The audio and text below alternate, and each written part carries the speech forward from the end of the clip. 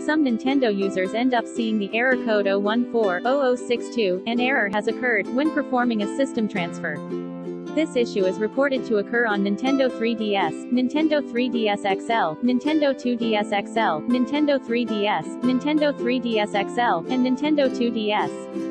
Here's a list of verified fixes that other Nintendo users have successfully used to get to the bottom of this issue.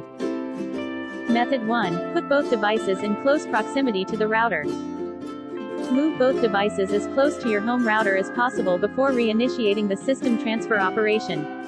Nintendo's transfer protocol is extremely picky with transfer speed fluctuations, so bringing your devices as close as possible to your router should eliminate the 0140062 error in most cases.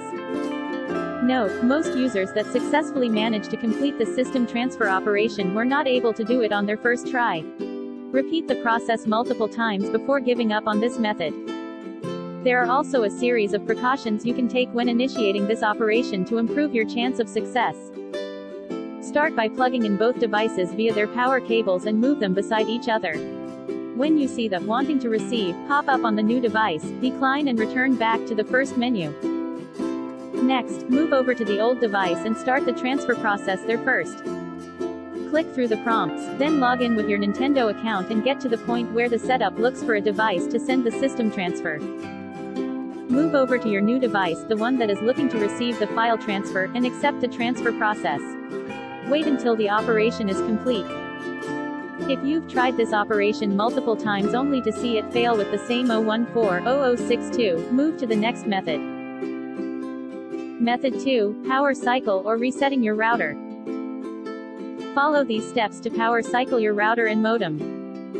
Unplug the modem and router from the power outlet. Wait at least 15 seconds. Plug the modem back into the power outlet first, wait 1 to 2 minutes, then it's time to power on the router. Wait for all panel lights on your cable modem to become green on before testing your internet connection. If the power cycle procedure doesn't work for you, resetting your currently saved router settings will revert the device to the factory state in addition to clearing the cached data. If you understand the consequences of a reset, you can initiate a router reset by finding the reset button, typically located on the rear of your router, pressing it, and keeping it pressed until you see all the front LEDs flashing at the same time.